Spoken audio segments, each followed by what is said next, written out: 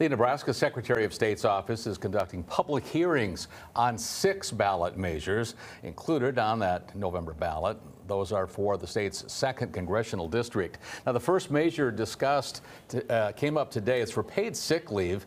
If people vote yes, that would require businesses in the state to offer paid sick leave for employees, and that means for businesses with at least 20 employees, the sick leave would go up by 7 days. For companies with less than 20 employees, just 5 additional sick days would be added for sick leave.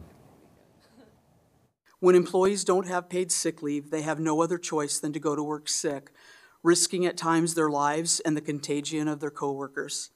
This became abundantly evident during the COVID-19 pandemic. This kind of perilous work environment diminishes morale and productivity. We can do better for working Nebraskans who are the engine of our economies. Now, the public hearings for medical cannabis, patient protection, and regulation initiatives are happening right now, and at 9 o'clock, those can be viewed on the Nebraska Secretary of State's office YouTube page.